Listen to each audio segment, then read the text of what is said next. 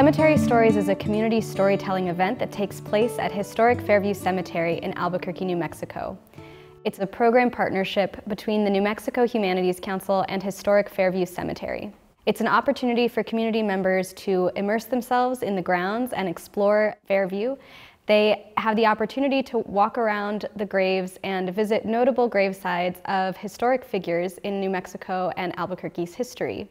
We have local historians and scholars and experts giving presentations on the personal lives of these historic figures.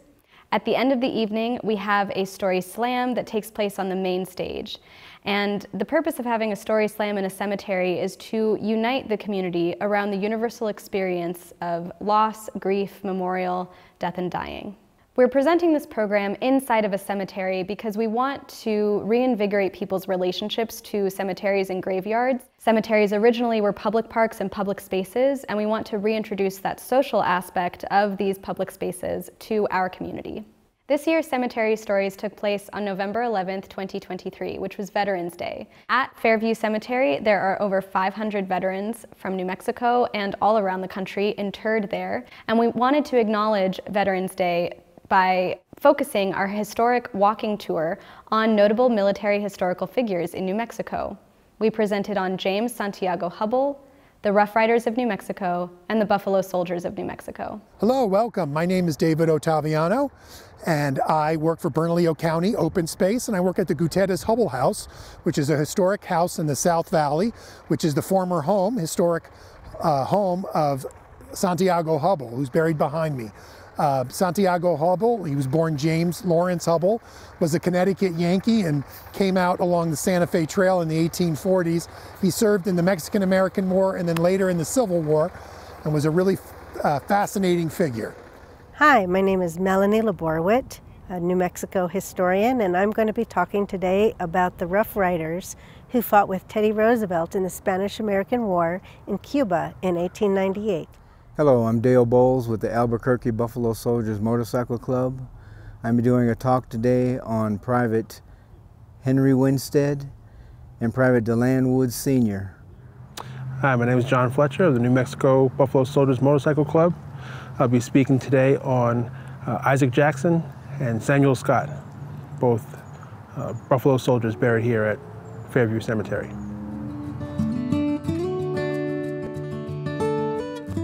I pray for these lands, for the 11,000 martyrs and over 1 million displaced, for those in power to finally be convinced of others' humanity, for a free Palestine. I pray for the 5,000-year-old olive tree. I pray for indigenous peoples everywhere. I pray for sovereignty and interspecies collaboration, for elders and little elders. I pray, and I wish for the birds to carry these prayers. The cycle of war and violence must be broken, and people in the land need to be protected and prioritized over profit. May we discover the connection of grief and alchemy. May we reckon by looking into the eyes of the multi-headed beast that will come for all of us. Palestinian liberation is all of our liberation, from the river to the sea. Thank you. Russ Moga. He was born in 1916 in White Bear Lake, Minnesota, and he was very interested in all things mechanical. Anything that qualified as being a machine or was about power or was about speed of an engine, he was in. Lockheed, because of his patentable inventions, convinced the Navy to allow him to work within his term of duty with the Navy, and he didn't actually go overseas.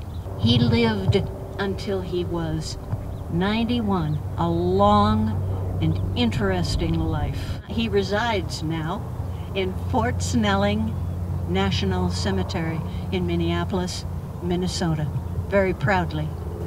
And I know he was his own kind of hero. Thank you. With me, I'm going to share a story with you that transitions from past to present. That moment that Mercedes accepted and invited him to dance changed his whole life forever. And that night, alone in the trench, he knew that he had been born, among other things, so that Mercedes will tell him that, yes, those rifles could be the end of the world. But they won't, mi amor, they won't. Because one day, when you had just turned 15, you stretched your arm, picked up a carnation, and gave it to me. Don't let a bomb damage the carnation on the tray in a desert full of people.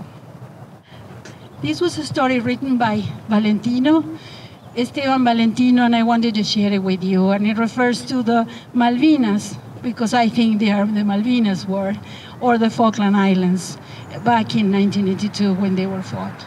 We're all still here above ground with beating hearts, and I hope you're all feeling warm-hearted towards yourself and each other. You can't come into a cemetery without thinking about death and life. So we're honoring all of us here, those departed and all of us still here. Thanks for being here today. We all stand here right now at the very place where everybody and everything that has ever happened before meets everybody and everything that is yet to happen.